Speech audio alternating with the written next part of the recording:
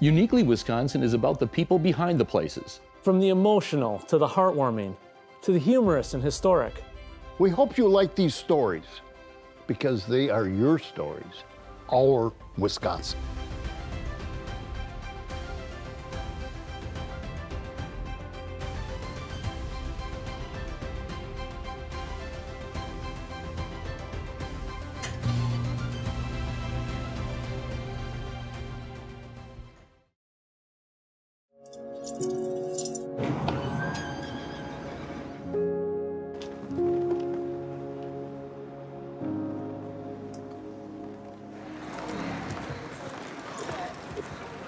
Alexis, she's young, and like I said, in 2020, she took a chance. She doesn't like hearing no. CountyRodeo.com. I don't take no for an answer very well. I feel like, yes, I am very determined, self-motivated. I like doing things myself because I know they get done right and my way. Dinner's ready. Perfect. 3, 4, 5, 6, 7. Then you're gonna pick your section. Last year, you guys kind of like caught people before they got up here for grandstands. I'm okay if there's a hiccup. Oh, yep, hiccup. All right, let's pause, take care of it, and then like, let's go. You know, pretty go with the flow. I have this vision, and when the vision is there, it's coming. You know, don't really step in my way. I mean, not literally, but I'll probably run you over. Gear Bear, Gary. Hey, I need you in your saddle. Where's Hannah? Oh, okay, yep, you got your saddle. Everybody having fun so far? Yeah. I need 4, 5, and 6 to just hang tight while I place 1, 2, and 3. And then we're gonna walk all the way around to 4, 5, and 6, okay? Don't move. The first big barrel race we went to, I was 3rd in the open out of quite a bit of horses, and I won the national youth title. After that, we went on to go to Perry, Georgia, to the NBHA Youth World Finals, where I ended up 4th out of over 1,100 people. So from 2014 to 2016, we did all the big barrel races and was right up at the top. You and your horse have to be super in tune, precise. You can't have a bad day and expect to place in the top.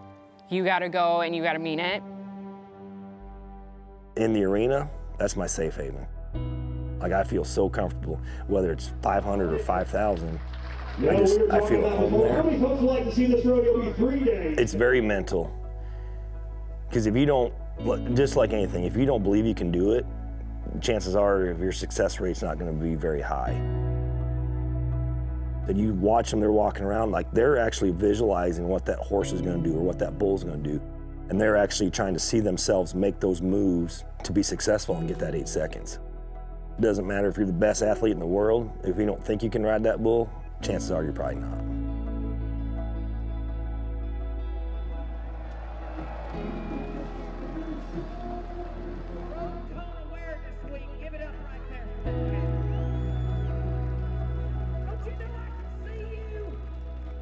We're in the entertainment business. I don't like to say we're in the sports business. We have a winner, we have a loser, but at the end of the day, people want to be entertained. It's almost like you go to these smaller towns like Phillips, like Spooner, like Manawa. It's a homecoming. My dad's family's from Phillips. My mom's family is from Park Falls, which is just north of here.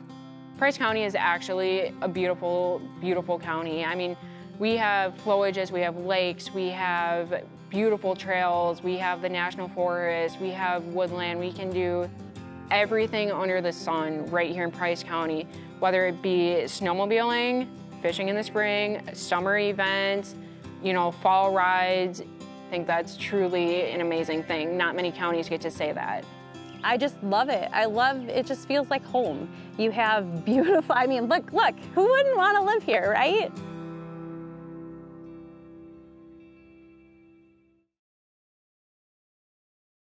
If you enjoyed Alexis's story, you won't want to miss our other Price County stories, including legendary snow groomer Frank Dusick and St. Croix, the best fishing rods on earth. Up next, explore the Kenosha Comets and the legacy of the AAG PBL.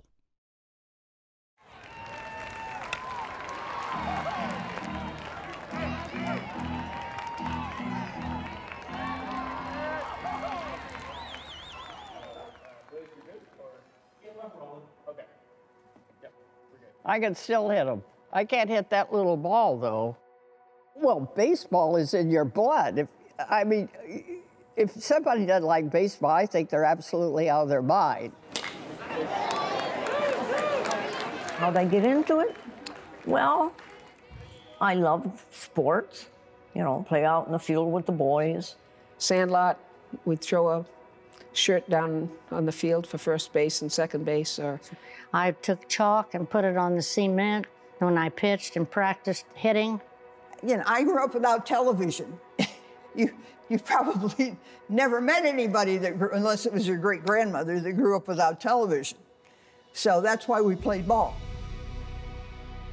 Walking out on the field and saw them light up the beautiful diamond with the chalk mark and our lines and everything, and the flag waving out there. And you know what you say? Oh, Maybelle, you're a professional baseball player. I'm here for our reunion. I think it's the 80th reunion of the League of Their Own. Of the All-Americans. It is the 80th anniversary of the All-American Women's Baseball League, and it's great to be here to celebrate with them this milestone. They're very inspirational. They all have wonderful stories, and that still after 80 years, them continuing to come together as much as they can to share their stories and be together. It's really amazing. the first 4 teams that ever played for the All-American Girls Baseball League, the Rockford Peaches, the South Bend Blue Sox, the Racine Bells, and the Kenosha Comets. The Kenosha Comets were part of the All-American Girls Professional Baseball League.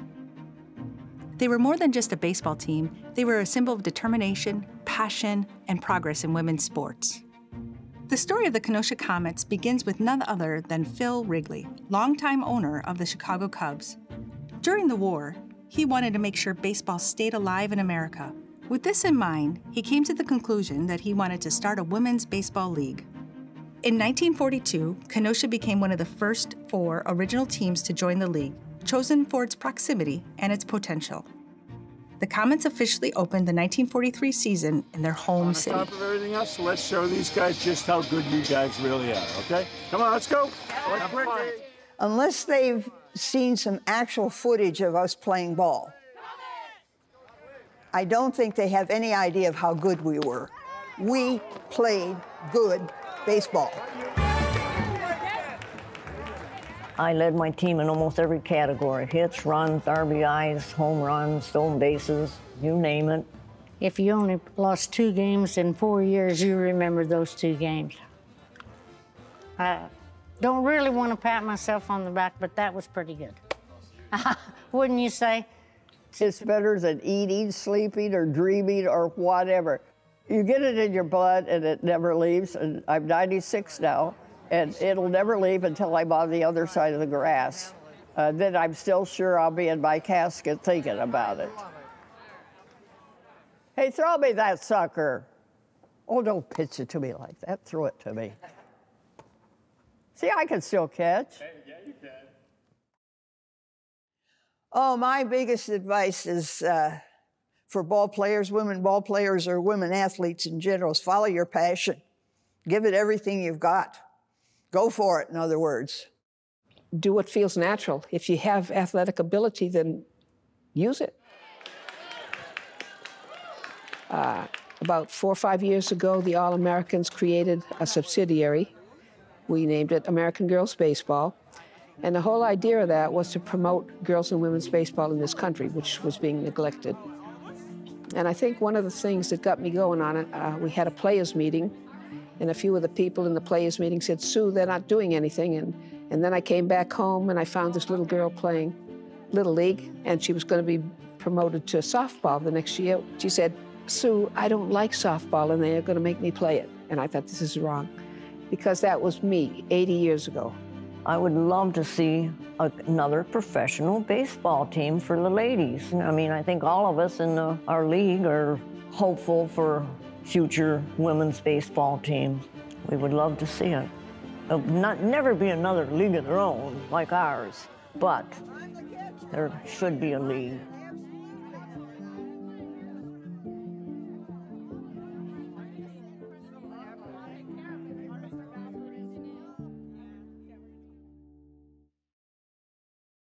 If you enjoyed this story, unearth our other Kenosha County stories available on YouTube, including the preservation of fossils and bones, as well as the history of Kenosha's gorgeous lakefront. Up next, the Show Ski Championship put on by the Wood County Aqua Skiers. 1,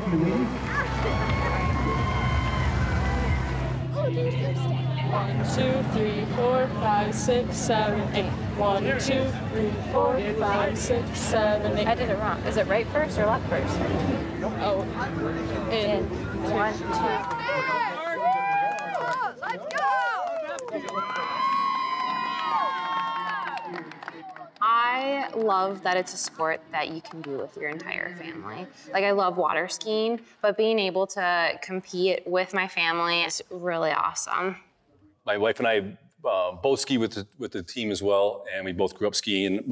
So our daughter is 13 and our son is 11, and they both ski in the show alongside of us. I do doubles with my daughter in the show, and I'm not a doubles guy, but I'm a dad, so I'm got kind of roped into doing doubles with her. So it's probably one of my most nerve-wracking acts, just because if I fall, it's one thing, but if I make her fall, I don't think I'll ever live it down.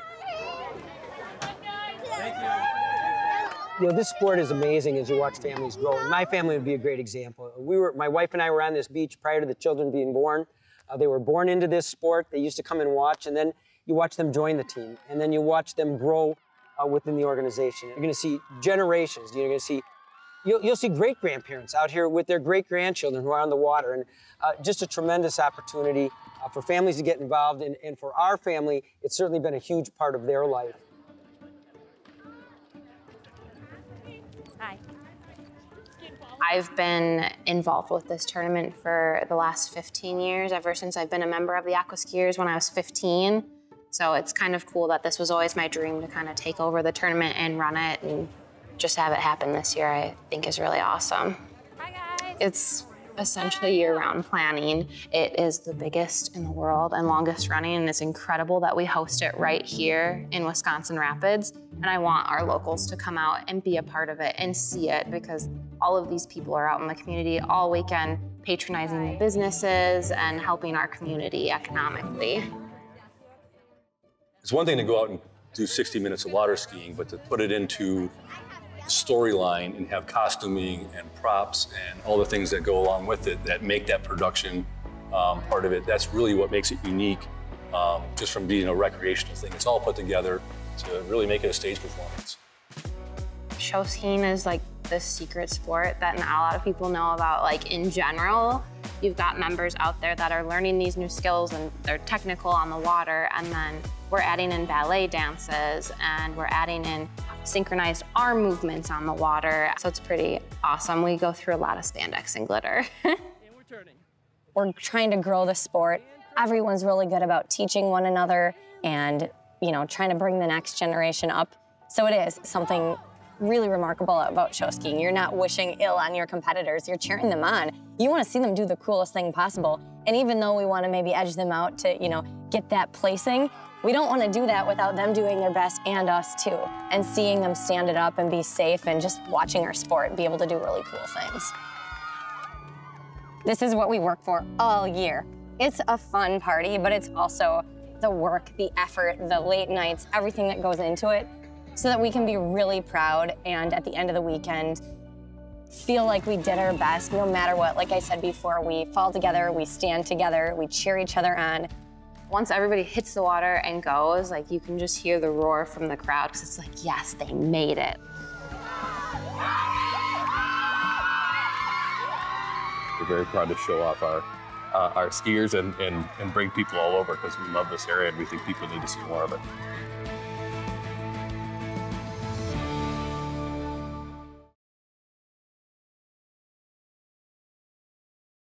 Art in Motion in Wood County continues with a look at the craftsmanship of C2 Makerspace and the natural beauty of Powers Bluff, available on YouTube.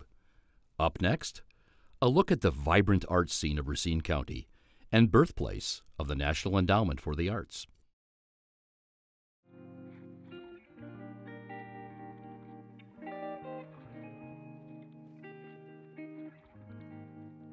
I've had a lot of hats in my life, but out of all that, and through all the years, you know, art has always been with me, you know, all the time. As an artist trying to get into galleries, just kept getting rejected all the time. That over the course of a period of time, you know, it has this effect on you, right? You know, so I finally realized, well, you know, like, why am I subjecting myself to this? Why don't I'll just create my own gallery, you know, I'll just do that.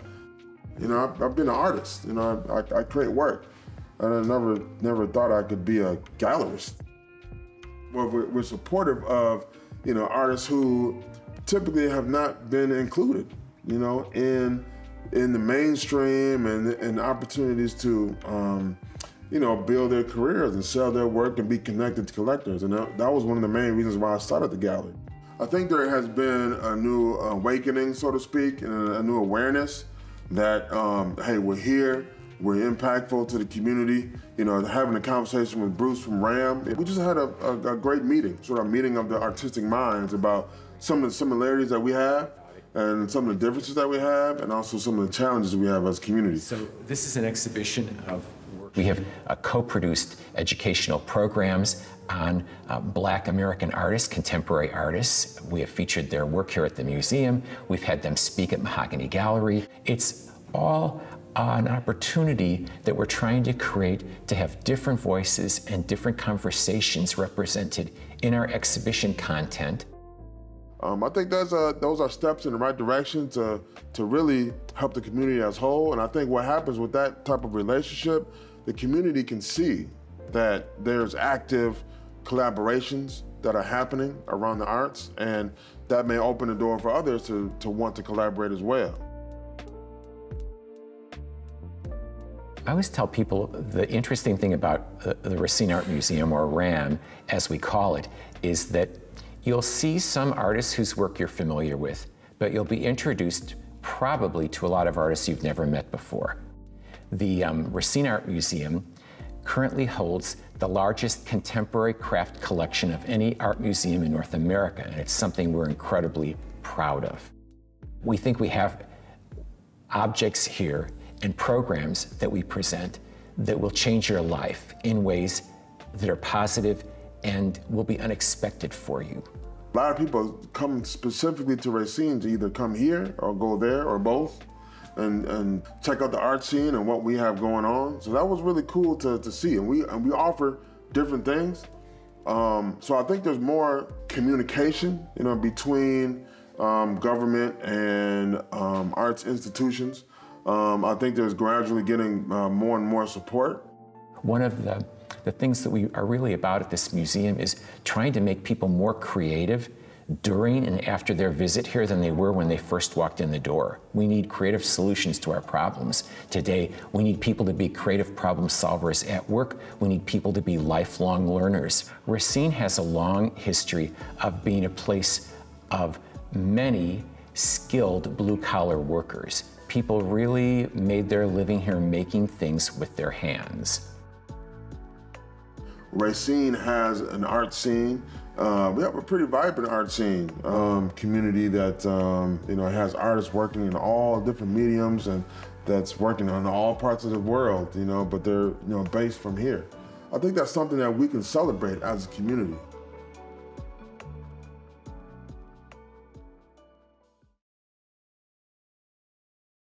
Racine County is alive with competition, creativity, and community, including our dog group's passion for giving back to the town of Burlington, and the story of O&H Bakery, known for their world-famous Kringle, available on YouTube. Up next, the legacy of handmade footwear, Russell Moccasin.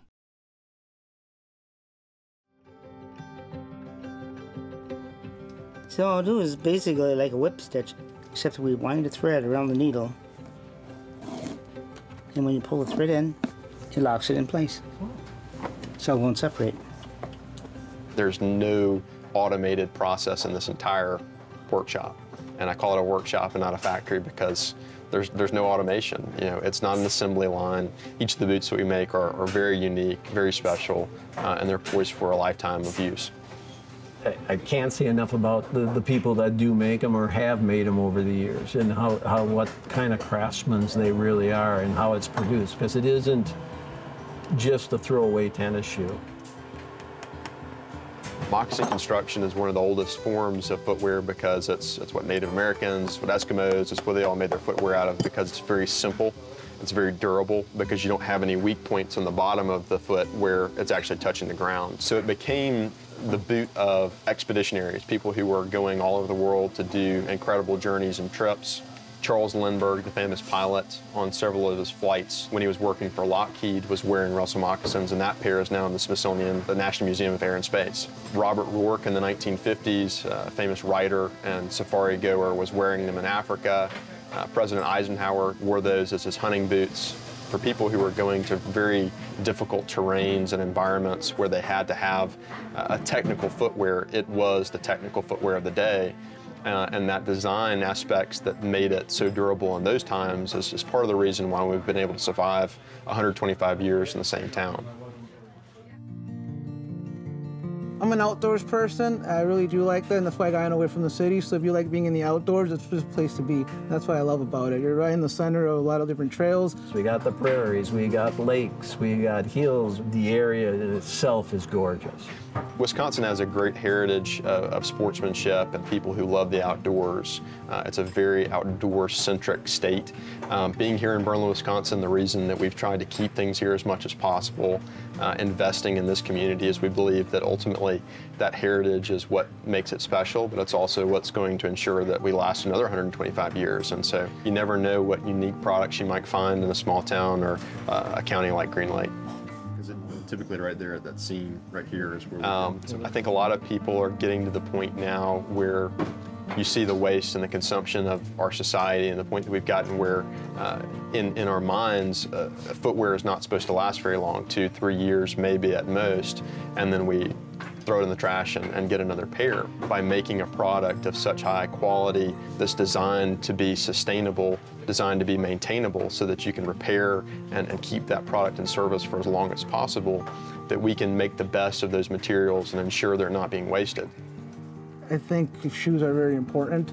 They're literally your cars, your tires that take you places, hold your weight. That's one of the things that I like, making practical boots that have withstood the test of time. In order to do something like this, it can't just be about money or about those sorts of things. It's got to be a passion.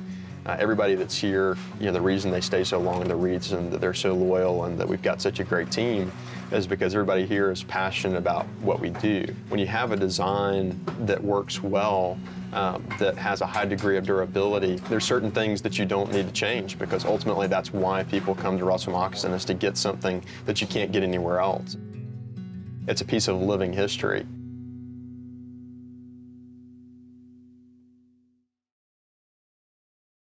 Craftsmanship is so important to Green Lake County, as captured in stories about the blacksmiths and glass blowers of Soulhammer, as well as the makers of Chris Craft Boats and the dedicated fishermen of Green Lake.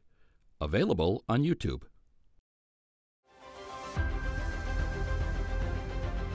Thank you for watching Uniquely Wisconsin. We hope you like these stories because they are your stories, our Wisconsin. Check us out on YouTube and the Discover Wisconsin app for more Uniquely Wisconsin.